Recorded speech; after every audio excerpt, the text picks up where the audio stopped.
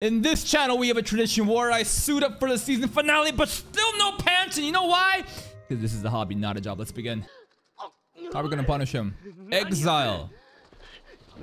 Manual labor for the rest of your life. His mask? Oh, there's a reason why he had the mask on, but also scars? When did this happen? We scarred him? Lexia's magic did this to him. What happened? Huh?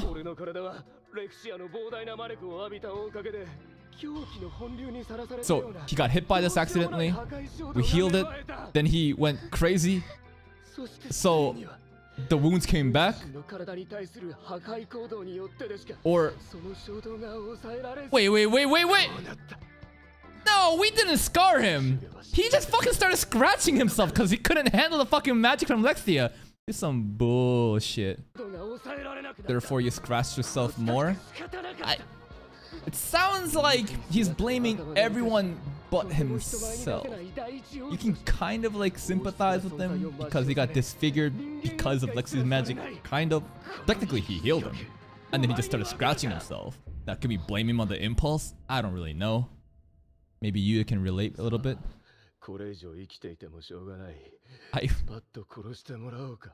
Dude, I don't even know, man. We can probably heal him. We have some crazy magic potions and shit. But what if you could solve your family problem? Oh, magic potion? Yep. Green potion saves the day. Just pour it over him. He'll be completely fine. Easy. How does it work? Don't worry about it. Watch it immediately go away. What? That shit's too effective, man. And now, can you live a proper life now that you're healed? Or are you gonna still blame Lexia on my impulses? I'm beautiful! Yeah, it's all good now. I don't understand either.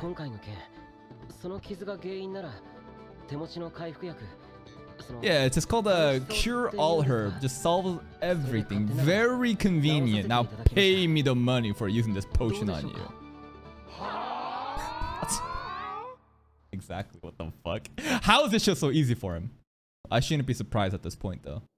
Legendary. So they do know of it. How do you have such a thing? Yes. Now hand me your daughter.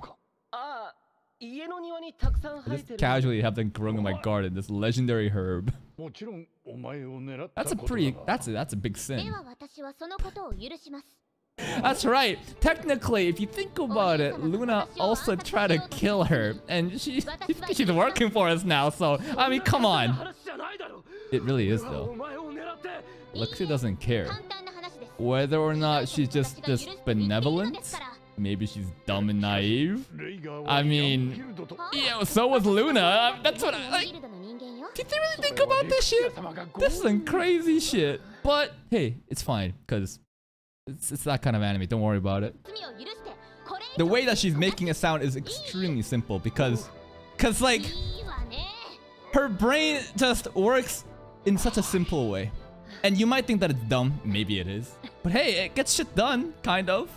It's not this kind of like serious anime where he's gonna like plot some kind of betrayal in the future, or like Luna will technically taking advantage of Lexia to kill her in the end. Like, nah, it's not that kind of show. She's maybe the right one to rule over a kingdom if she's so kind. Total 180, holy shit. The way he talks and everything too.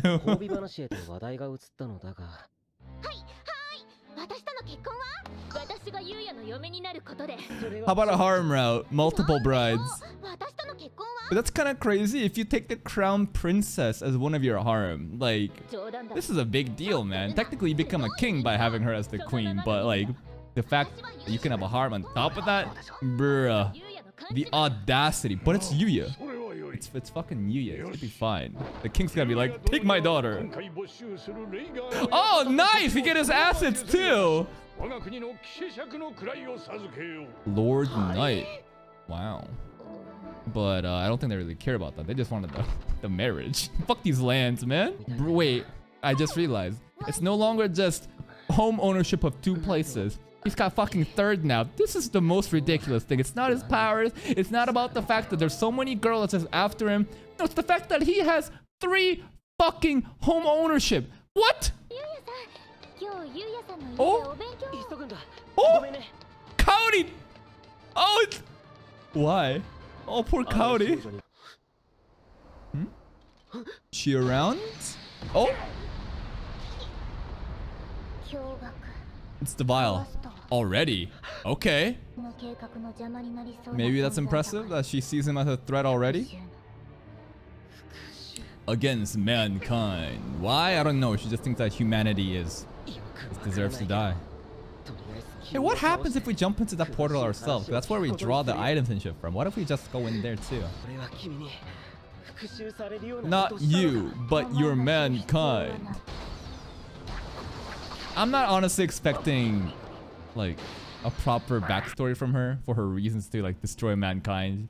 Like, this isn't a show where you're expecting a well-crafted villain that has a really a backstory that you can empathize with and that you kind of want to root for it, even though they're like a morally great character. Like, this isn't that kind of show. In fact, even the battle that I'm watching right now, I'm not mad about the CGI, but I just don't give a fuck about the combat in this show, because I'm not watching this show for the combat, like I've mentioned multiple times. I'm just here to fucking watch a random pedestrian nut over Yuya just because he's outside walking around. Maybe that's kind of the interesting thing about this anime. It has no identity in what it wants to do. The episodes where it went to the mall and we were doing all that modeling shoot stuff, that was actually really fun. That actually enjoyed that a lot. But it shifts from slice of life, just like human aspect stuff, and then we come into this world and we do some crazy fights. And like, what is the identity of this show? Maybe they're trying to like dual wield both things. But when you try to chase 2 rabbits, you catch neither. And I think this show is a perfect example of it not understanding what it wants to be. Therefore, there are times when you just don't enjoy the show as much. You know what I'm trying to say? Cowdy, stop her. Cowdy, go stop her. What are you gonna do? She can just shoot through the rock, yeah? But not if Cowdy can do anything about it. Oh? Master Usagi. Took you long enough. Where were you? Successor of the Divine Archer, meaning she should also be a divine but became a vile.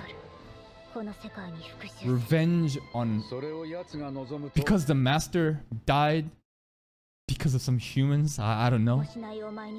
And then she became a vile for revenge? Oh, okay. I mean... Okay, I understand what's going on. But it just feels so sudden just throwing this shit at the end, you know? Technically, she did show up like a way earlier, but this backstory I'm talking about.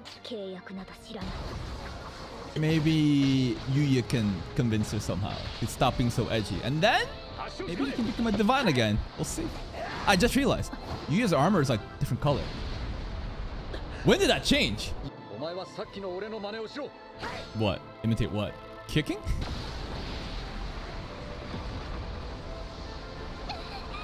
Cowdy's still around. What is Cowdy gonna do here, though? Are we really gonna kick? He actually kicked.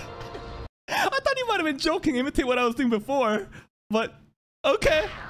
Oh, what's...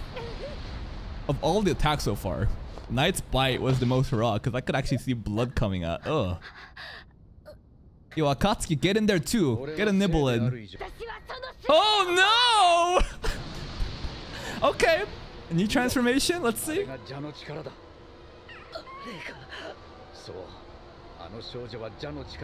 Became a vile god. So she wasn't a vile before. Now she is actually becoming one? Or maybe there's a transformation between a vile to a vile god. Cowdy's still around. And Yuya's armor turned back black. I'm not sure why it turned back to silver to black, but Knight. Oh, I swear to God, if Knight gets hurt, I'll be actually so upset. Akatsuki, nowhere to be found. Oh, there was Akatsuki. You want to run? Are you sure you should be doing this? You can kind of see his butthole. That's an X. What? Are you sure you want to do this? AoE support? I don't really know what this is doing. I forgot what Akatsuki's spells do. It can cleanse the vile aura? Huh? Of all people, Akatsuki is the one clutching. He can just nullify the vial. What? Nothing personal, kid. But damn, let's go, Akatsuki. Now we have to somehow, like, I don't know, convince her that all humans aren't bad. Maybe we'll go on a date, treat her to nice food, and she'll be like, oh my god, good humans exist. Thanks, Yuya. And everything will be solved. But what the fuck is Kaori doing? Oh. Okay, Akatsuki might be more important than Knight. Ah! They're equally important. Akatsuki might be more OP than I thought. I thought this was like a temporary thing where you get hit by it once and you kind of pass out, but then they'll be back later. But don't tell me she's gonna start seeing the master in Yuya. He was a kind person like you. Oh shit. No. Like right now? Like right now we have no reason to love you. What? Hey, it's a cliche, but it's nice. This is so dangerous for you to be here. Like that, but it's gonna be fine. So cool. Are we gonna ignore her? Okay. I thought he was actually walking past again, like back at school. I level up in this world. Is it cheating? Working hard. She can level up too, right? Maybe? Since episode 1? I think she's talking about like the kindness. That's never changed. Like obviously his physical appearance fucking changed. His levels in like, you know, combat has changed. But she's talking about the kindness in his eyes that she recognized. Oh, this is the ending theme. Are we done already? Yo, what about the fucking model? You know, the Frieza was like looking for Yuya. What about that plotline? What the fuck are we doing? I don't even care. I don't even care, man. Oh, Kaori and Luxio met? And Luna? I'm surprised she's not upset. I thought she'd be like, fuck, another person that I have to compete with to become a wife. These two, I don't forgive. These two shitty ass blood-related brother and sister. No, they can fucking die. I hate them. The vile girl. She joined us. UT, right? And UT's just gonna fawn over you in class, right? And everything like, oh my god, he's so lucky. Well, that's that. And a lot of people are probably thinking the same thing I am. This anime, well, I never had expectations for it to be some kind of amazing, well-written anime. I went into this anime fully aware that it's gonna be a fucking shit show, but I'm gonna have a lot of laughs because the premise was fucking ridiculous. And it did deliver a lot of times. Like, him fighting against the entire gang, him jumping out the fucking, I don't know, school, like the 4th balcony, everyone be like, oh my god! Him walking around, just taking a step outside and random pedestrians just nutting over Yuya. That kind of aspect I really liked about this anime. I don't regret watching it. There are some times where I'm just like, eh. Like when we're in the other world and we're just like fighting random mobs and leveling up, that's probably like the things that I enjoy the least because again, combat isn't what I'm watching this anime for. Like even the combat's all fucking CGI. Not that I have anything against CGI, it can be done if executed properly. But like, come on guys. Did you really care about the combat? Like, wow, Omni Blade, this amazing spear, bow attack. Like that was cool in the beginning for a bit, but then it kind of wears off. What I really wanted to see was like the more human interactions on Earth where Yuya's some kind of this godly being and everyone's like, oh my god, he's so fucking impressive. And as ridiculous as it was, I still enjoyed it. I hope you guys did too. Now, we got a brand new anime season coming up next week and I hope to see you there. And until next time, take care.